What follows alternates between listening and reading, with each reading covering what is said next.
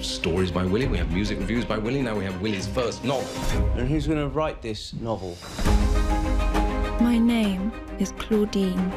I live in Montigny. I shall probably not die there. It's good. I believe Willie based Claudine in part on your school days. Yes, I think I had a little something to contribute.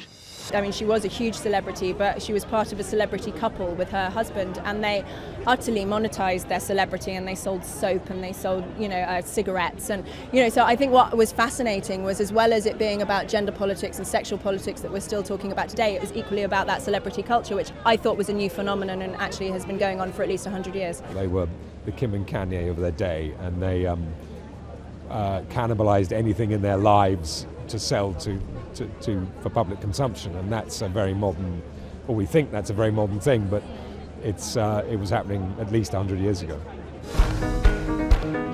All those young girls, you've given them a voice. Willie has. I mean, you have. You should own up to it.